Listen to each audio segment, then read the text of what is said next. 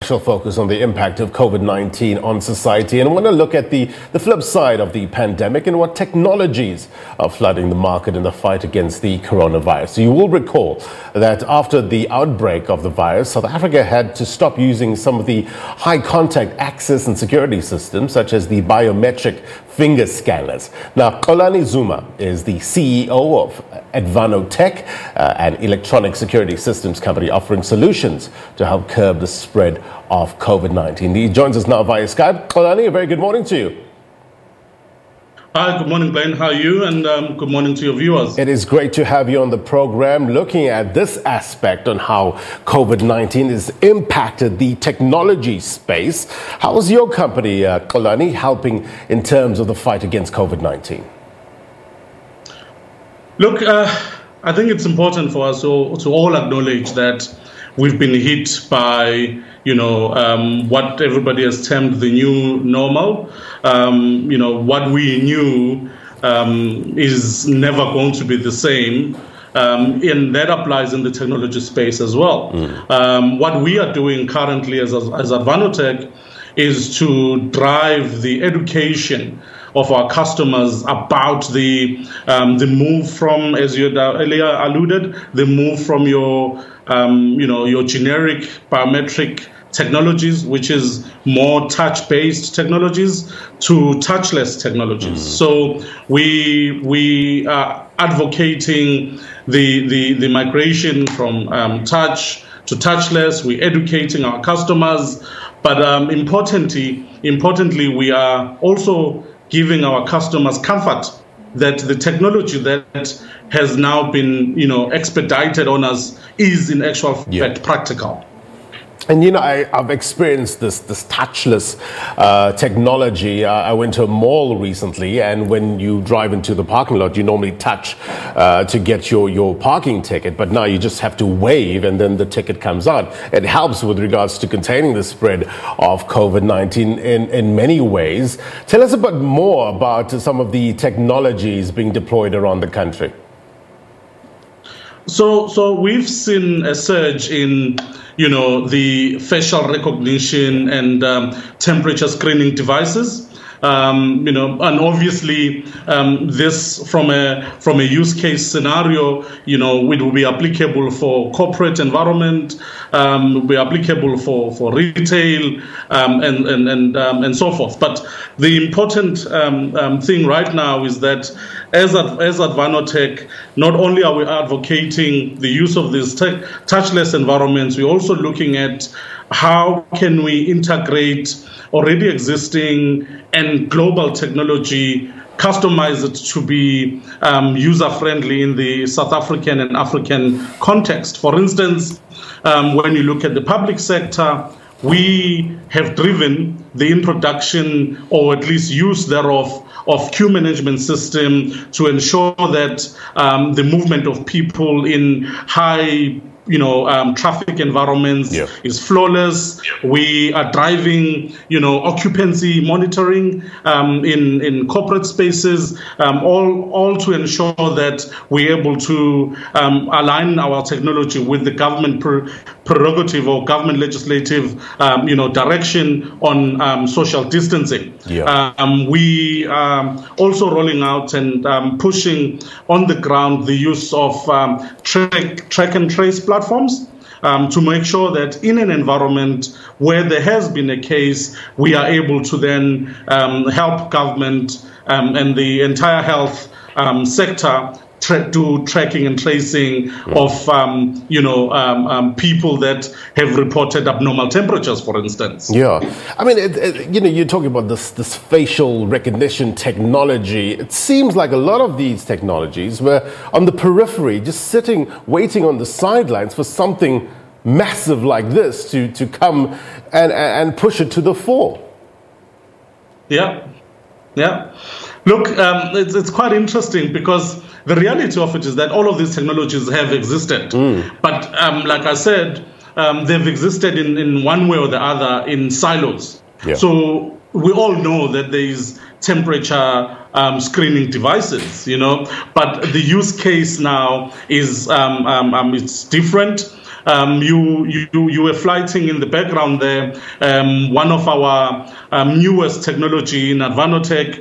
It's what we call a centric health kiosk.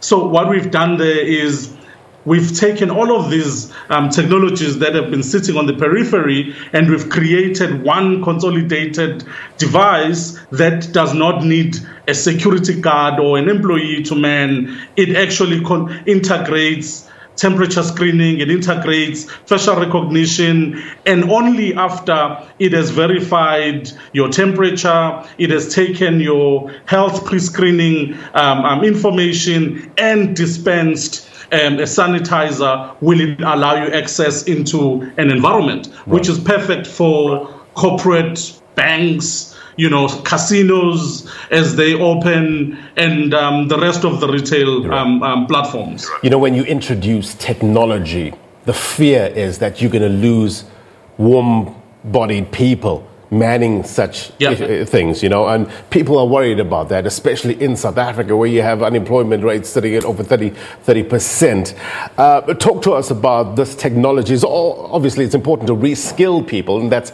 a process that needs to happen. But this technology, is it being developed in South Africa, or are we importing it? So the bulk of it is imported. Yeah. But the interesting thing about South Africa and Africa as a whole is that we've always had, different challenges as a continent to our Western partners. So there's always been a need for us to, as we import technology, to then do customization of some sort locally to ensure that which we import is user-friendly, fit for purpose, in the African environment with its different challenges. There is the opportunity for me. The opportunity lies in our ability to bring in technology and set up the necessary, infrastructures with people who are upskilled to now be able to customize and, most importantly, be the champions, if not ambassadors, of how this technology can be applied. Remember, Blaine, there's always been this, misconception that technology is high LSM, corporate type of play, but the COVID-19 has taught all of us that technology, in actual fact, permeates all the way through from an office where we work to a home. Yeah. Now, it is that, for me, is where the opportunity is. How do we integrate technology in an environment where a plumber, for instance, would come and service my house? How do we integrate technology in an environment where an aircon's maintenance contractor would come into your office and service your aircon? So what we're doing as Advan-no-tech, for instance, to help that plight, from an integration and upskilling perspective, we have a platform which allows for us to do what we call photorealistic scanning of your office, your home, so that a plumber, a maintenance, HVAC maintenance guy has access to your environment 3D remotely, without them having to come into your space on a daily basis. Right. Now, that kind of technology presents opportunities for us to train our people. Yeah. Not only in how they migrate their environment to be technology inclined, but how to use these high-end technologies as an enabler to deliver on their day-to-day services. Speaking about day-to-day services, and obviously this technology talks to the economic development of South Africa. What about our children, our learners, going back to school as of tomorrow? More grades are being, will be going, the next cohort of learners will be going back to school. What about that space, the education space and technology? We are now, more than ever, one would say, are relying on technology to get us through. Talk to us about what sort of developments are there in the education space.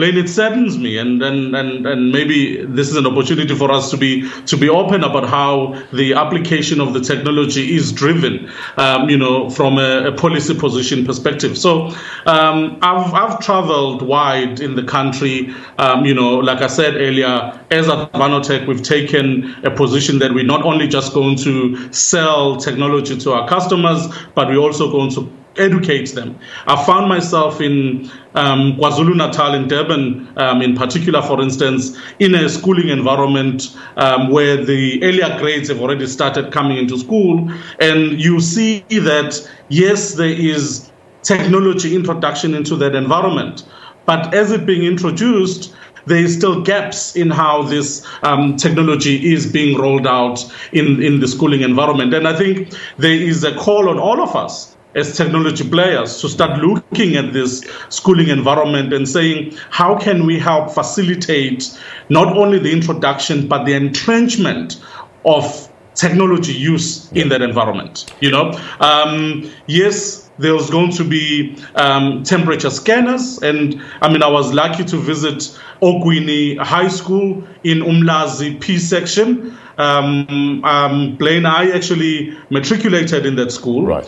And I was surprised to find that they have temperature scanners in the environment. But I then got disappointed to see that as they engage, the pre-screening, health screening documents is still done on a physical platform where there's exchange of paper and pen. And I'm saying, in the days of COVID-19, as technology owners, we need to come in now and say, hold on, we can automate that for you. Yeah. Mr. Zuma, the future is now. And we thank you very much indeed for coming on and giving us some insight and perspective in terms of the way where we're going in this country in terms of technology. Xolani Zuma, thank you very much indeed. Be well. Thank you, Blaine. Thank you so much. Thank you for having Advan-no-tech on your program. All right. Xolani Zuma, the CEO of Advan-no-tech, an electronic systems company now playing in the COVID-19 space as South Africa battles COVID-19. Well, they make sure we can travel many happy kilometers, but never did this petrol attendant believe that he will find himself on the front line of the coronavirus pandemic. Watch. I'm from Paula Mafikeng. I support 2 children and my partner with the money that I earn here in Sasol. So after the start of this COVID-19 pandemic, we didn't actually take it seriously because we thought that this is for the Westerns. It is for people who are rich and are traveling. Hence, I thought they were not giving enough information. But as reality strikes, when our staff members were reduced, our working hours were reduced, we realized that it has impacted hugely on the economy. Hence, we had to work less hours, and we are going to get less money. And even an essential service like theirs are feeling the pinch. The impact that I have here, that it have on the business, it's huge. We've lost a lot of liters. We've lost a lot of income. The sales have dropped tremendously. My staff, some of them, they don't really understand why the hours had to be cut.